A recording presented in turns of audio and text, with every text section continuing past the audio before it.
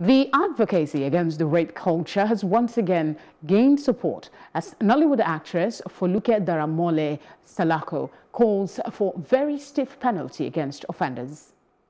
Plus TV spoke to her on this issue. Thespian and rape activist Foluke Daramola-Salako was on Plus TV Africa's entertainment show Tea Time to add a voice against rape. The actress, who is a rape survivor, runs an NGO passionate against rape and abuse in Africa. She revealed that most of the cases on the table in recent times involve religious leaders' complicity in the menace. I mentioned that even before I heard the part of Uwa's story, that it has some element of churchism in it. Now, Africans, Nigerians, we take a whole lot of things for granted. And we push our responsibilities too much to God. A parent would say, go to church. The things that you're supposed to teach your child at home, you tell her to go to church to learn it. You will tell your child to go to her pastor to tell her that she has started menstruating. You will tell your daughter to go and meet the pastor to pray for her when she's looking for a life partner. Why are you creating vulnerability for both parties? The actress cum activist, however, disagrees with comments that Nollywood is one of the major contributors to the rape culture in Nigeria. It's a 50-50 thing. Garbage in, garbage out. You cannot give what you don't have. So you cannot separate Nollywood from the system itself? You can't. You cannot expect Nollywood to be giving you Hollywood standard movies. How? Where? It is what is in the society first.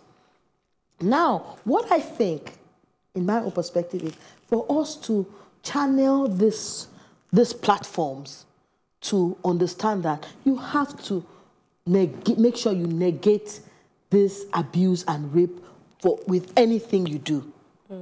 She advocates castration as a punishment for rape. Definitely. Castration straight. I knew you were going to go there. Castration straight.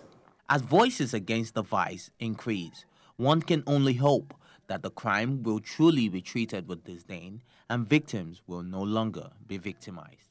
Ifelua Oshunkeye for Plus TV Africa. Joining us now to talk more on this is Funke Treasure, Executive Team Lead, Illuminate Nigeria Development Network. Thank you for joining us. Thank you very much. Good morning. Good morning. Why must we not be tired of having conversations around the issue of rape? Well, this is a societal development. We could see that there's a spike in the cases of rape we have across Nigeria at the moment. So it is not a conversation that will take the back burner soon. It is very much the kind of conversation we should have at breakfast time, at lunchtime, and after hours. It's there. I mean, it's against the fundamental human rights of whoever is the victim, whether man or woman. So it's a conversation that is important and significant at this time. Well, in spite of the increased advocacy, we have protests on all platforms, on social media. Out of it, you know, people, we just shared one with Ife Aronu in Anambra State. We still continue to have a spike. Parents, fathers raping their daughters, uncles raping their nieces and all of that. What can we do differently to push this conversation in such a way that it is a bit more impactful than it is now?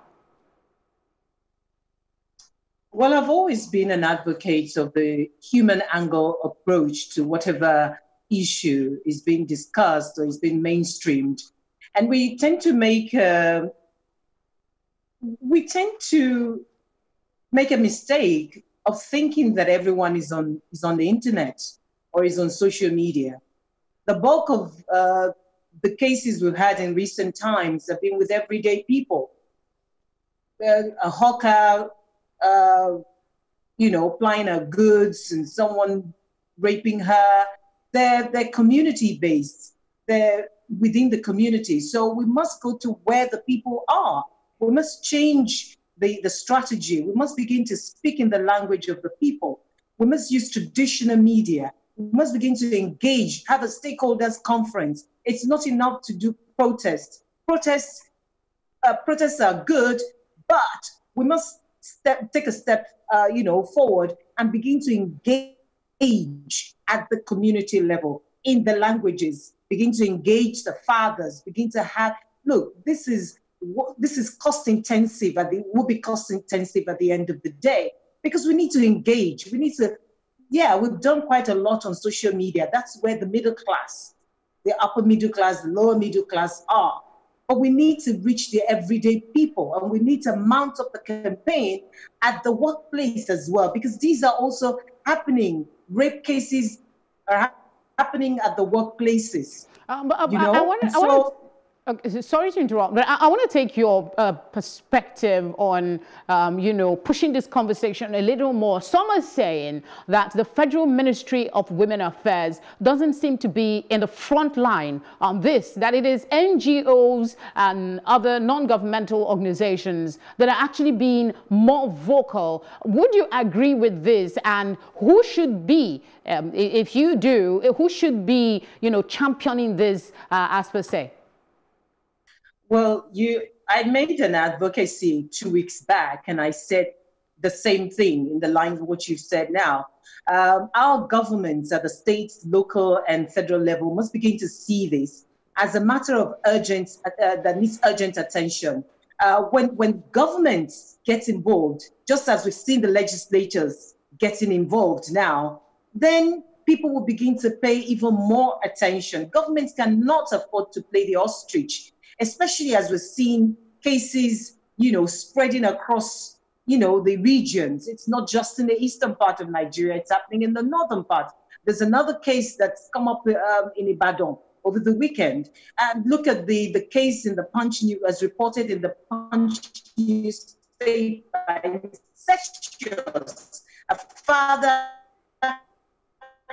and the daughter. It shows that we now begin the government of urgent national attention, and then so must lend their voices and then lend their ministries to begin to address this.